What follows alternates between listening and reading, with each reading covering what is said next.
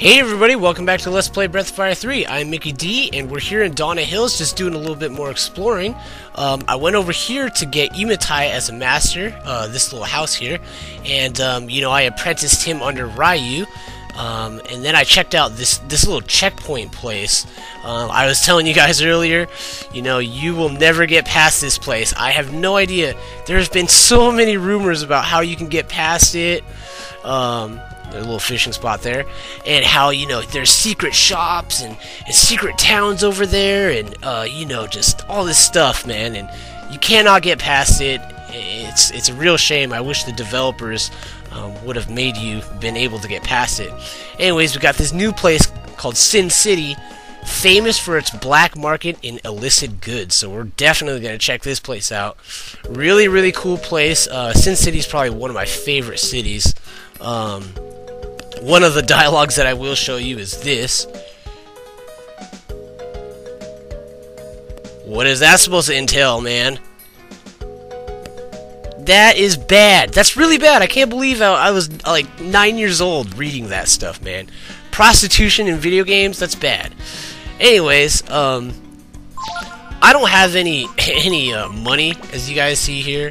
But the shops, I just wanted to show you guys. The shops, in case you didn't waste your money like I did on those really buff weapons at Junktown, you do have some options here. Specifically, light clothing. The light clothing, when it's paired with the feather sword, huge agility increase, just for those who want to know. Not so great on the defense. I mean, it's 16, and I tend to get this silver mail from both my people. Steel gauntlets are really good, great weight and defense ratio, and but anyways, I just thought I'd point that out. So if you guys do have any extra money and didn't go wasting it on the super powered up items, definitely pick up some stuff over there. But trust me, that's not the only time we'll be going to Sin City. Sin City will be open to us for a good 2 hours or so into the game. But I guess, aside from fishing, the only other place we can go to is this place, Ogre Road. So, that's where we're headed.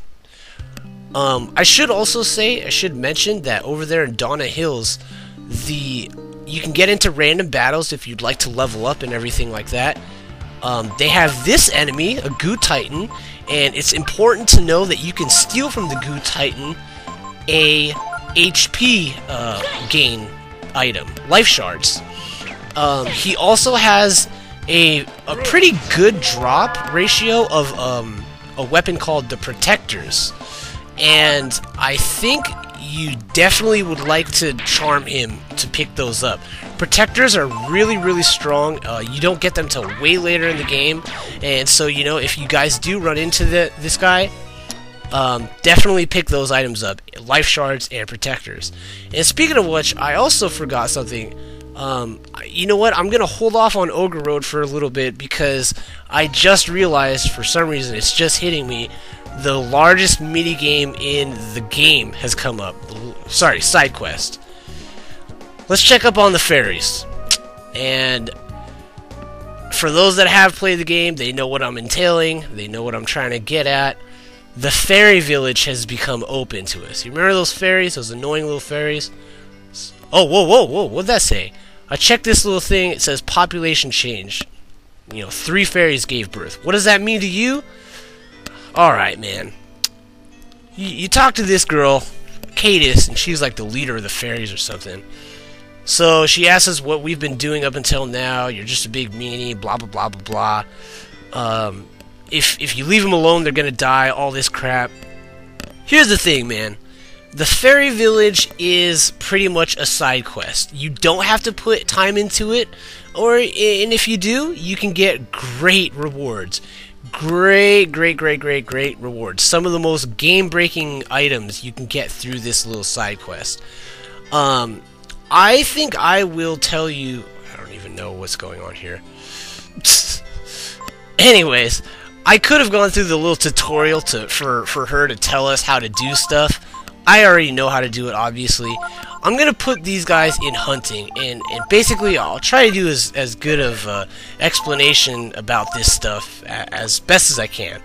It goes like this. Alright, you got your red bar, your green bar, your blue, and your light blue.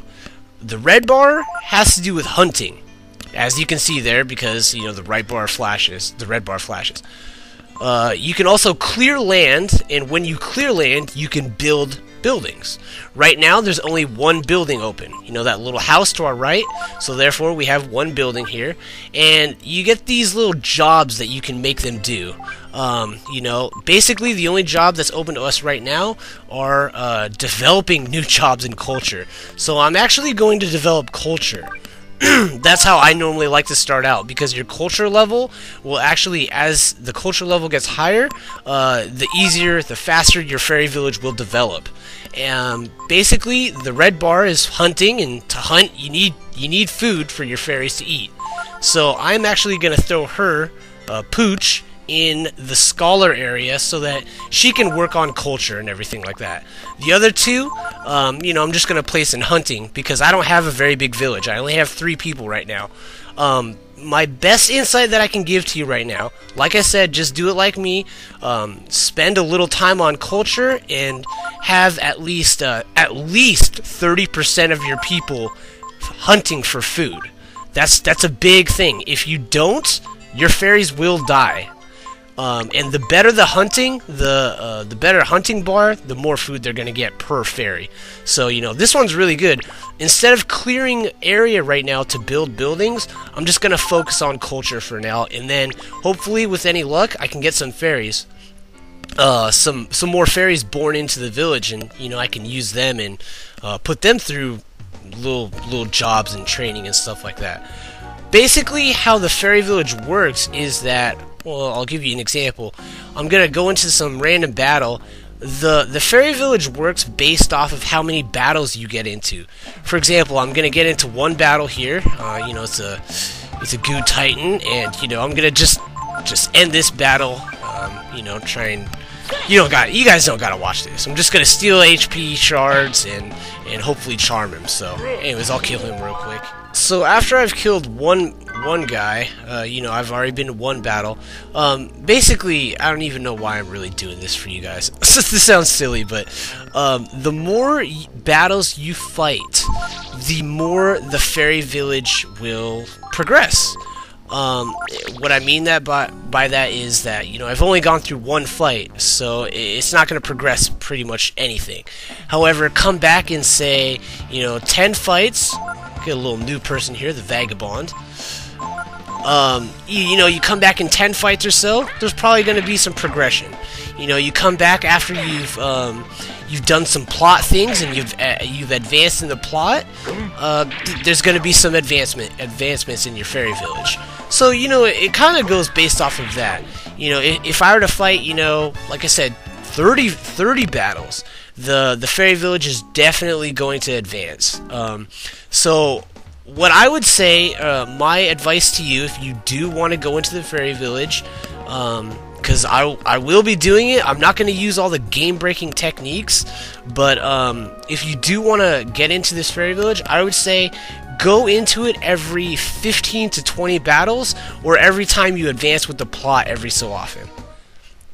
Anyways, finally we get back to Ogre Road here, and let's see if we can see what's up over here. There's supposed to be a ferocious monster here, so let's see if we can run into him.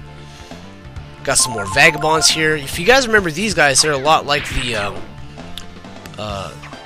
soldiers that were over at McNeil's Mare, the village, the manor. So, you know, they're just like souped up versions of him. Not very strong. The random encounters after you've grown up, for right now, they're pretty easy. I mean, you're normally hitting the levels of like 23 to 24, like where I'm at. You know, if you're not, you're probably level like 20 to 21 for a low level. You know, at that level, random encounters are no biggie. So anyways, I'm just going to keep running into here. There are a couple enemy skills I want to pick up, so I'll definitely be doing that. Probably most likely be picking up those at the end of probably next episode or so. You can cut these little things here. You see how there's like little driplets underneath these bushes? It's because they are horseradish. These will not be used till much later in the game, but good to know. You definitely want to keep on. You definitely want to remember this. Do we got anybody new here? Oh, I do have some new people. I got some slashers. They have some. All of these enemies actually have items that I want to pick up. Also, they have enemy skills I want to pick up. So what I'm gonna do, I'm going to most likely end the clip after this fight. I'm first gonna hit the Goo Titan, or actually, I want to steal from the Goo Titan. I'm just gonna steal from the Goo Titan, and I'm gonna charm everybody here, specifically the slashers. The slashers drop a Swallow Eye. It's a 1 in. Let me check my notes here, actually. It is. Come on, where's my notes? It's a 1 in 128 chance for him to actually pick up the Swallow Eye, but by using, you know, charm there, it's going to be 1 in 64. So, you know, I'm going to do it just because and everything like that. Another thing is, obviously, they have the enemy skills that I was talking about. It's called Mind Flay. I think they used it a little bit ago. But anyways, you know, I'm just going to charm these guys, and I'm going to kill them, and I'm going to learn the enemy skills. So you guys don't have to watch that, and I'll just fast forward and everything like that. Well, I gotta tell you, that attempt was completely fruitless. I ended up just wasting everybody based off of reprisals because of the fact that Ryu's at point position, and when you're at point position, I figured out that you get a 100% increase in your reprisals. So Ryu normally has an 8% chance, now he's hitting with 16. So everyone's hitting Ryu, and he's just reprisaling like crazy. Yeah, because he's reprisaling so often, it's a little bit difficult to learn the enemy skills. So I'm probably gonna just pick that up another time. You can pick up this treasure chest here. It's got an amazing item in it, Hourglass, one of the most broken items in the game. The Hourglass, if I remember correctly, let's look at it, stops stops everyone except the user for 3 turns. So the reason why I say it's broken is that, think about if Ryu used that, and you just did, you know, it stops everybody for 3 turns. That means he gets 3 turns, man. So he can do, like, you know, Hourglass, and then his next turn, Last Resort, Focus, and then he can do, like, Shadow Walk, which is, you know, my strongest physical attack, and that's going to do huge damage. It's just going to be stupid. So you definitely want to use that Hourglass for a boss battle or something like that. Let's see, I think there's one more item I want to pick up. Sorry for, you know, moving at such a slow pace and everything like that. Just kill these slashers. These guys are kind of annoying. I really do want to learn that Mind Flay. It's a really crappy skill. It's just like Snap. Rarely ever works, but definitely want to learn it. So I'm actually just gonna, you know what, I think that I'm just gonna go through this. I don't believe there's any good items to really pick up here. Oh, actually, one on the hill, I remember. I think there's something up at this hill. Nope, I'm wrong yet again. Well, anyways, we're coming up on time here, so let's see if we can... Whoa, what's going on here? Okay. So, there's something leaping from tree to tree, and it's a tiger! So, this must be the monster that they were warning us about at Dawn of Mine. Alright, man, well, we're gonna fight this guy. Unfortunately, we're gonna fight him next time. So, thanks a lot for watching, guys, and next time we're gonna take out this weird tiger and exit Ogre Road. Later, guys.